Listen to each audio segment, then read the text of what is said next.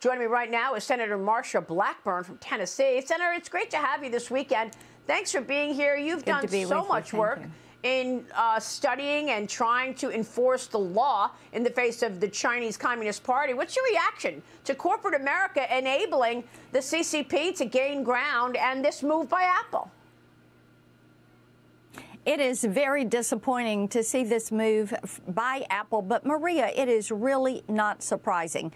We've been very frustrated with U.S.-based companies that have continued to make products in Xinjiang province with Uyghur slave labor.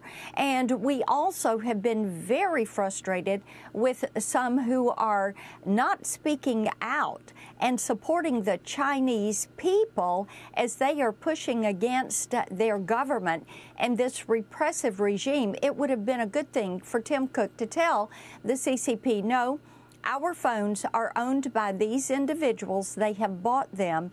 They have bought them with this feature. The feature will remain owned. That should have been the consistent neutral position of Apple with the phones that are owned there. Now, we know Huawei went in and cut off some of their communication on their devices at the behest of the CCP. So it is troubling to think that Apple may have received such a request and may have taken such an action. Well, that's really discouraging. We know that Apple generated more than $74 billion in revenue in China in the last year, so perhaps it doesn't want to affect the money. It's business in China, so it followed what the CCP asked. I mean, this feature was used back in Hong Kong when the activists were on the ground in Hong Kong calling for freedom, calling for liberty, and the CCP came in and started throwing down its national security law and throwing freedom fighters in jail. Is that what the CCP was trying to stop this time around?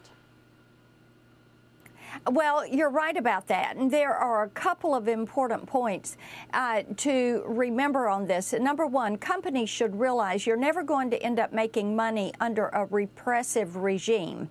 So do not help them further their cause. They're going to end up taking your company and taking your profits.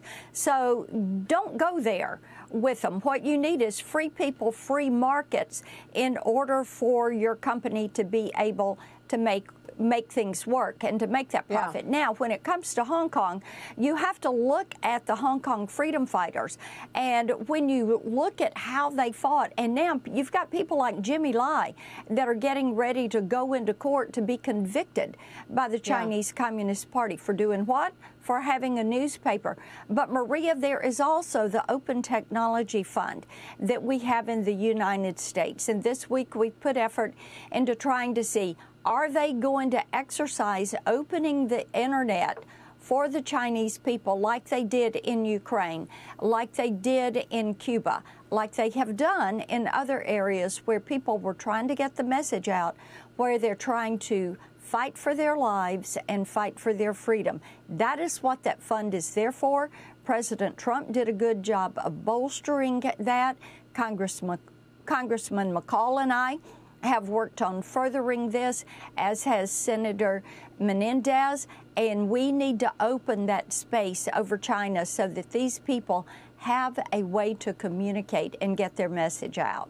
Well, it's incredible to me that Apple had to respond to the speculation that it wanted to take Twitter off the App Store, and yet there's absolutely no conversation about taking TikTok off the App Store. Now we see this new report that China used TikTok to go after politicians ahead of the midterm elections, probably Republican politicians last month. Forbes is reporting that TikTok accounts run by the propaganda arm of the Chinese government amassed millions of followers and tens of millions of views of videos, mostly criticizing Republicans, with no clear labels disclosing they were actually coming from the Chinese state-controlled media.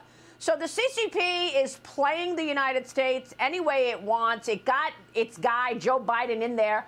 And now, once again, they're trying to interfere in elections. Elon Musk said Twitter has interfered in elections.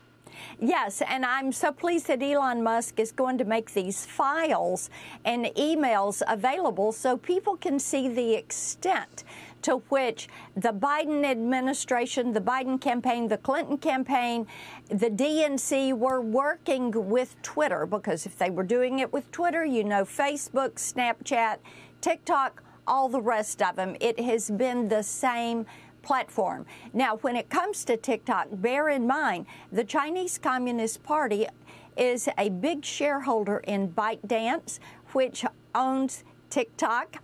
The people that work for TikTok in the U.S. get a check from ByteDance, which is owned in large part by the Chinese Communist Party. They have a goal. It is to take down the United States of America, to be globally dominant. How do they do that? They need to have people in positions of power that are going to be friendly to the Chinese Communist Party and not stand up and protect the people of China when they push back against a repressive regime. This is all part and parcel of their plan. They are building profiles of everybody that is on TikTok. They collect that data, they house that data, they manipulate that data so that they can manipulate you. These big tech platforms are working with the Democrat Party and these Democrat campaigns to control what you hear and see and say and think, and thereby how you vote. And I know you've worked so much on big tech, Senator. Real quick before you go, you also sit on Senate Armed Services. And there's a new study from the Ronald Reagan Institute that says trust and confidence in our U.S. military and our national defense is slipping.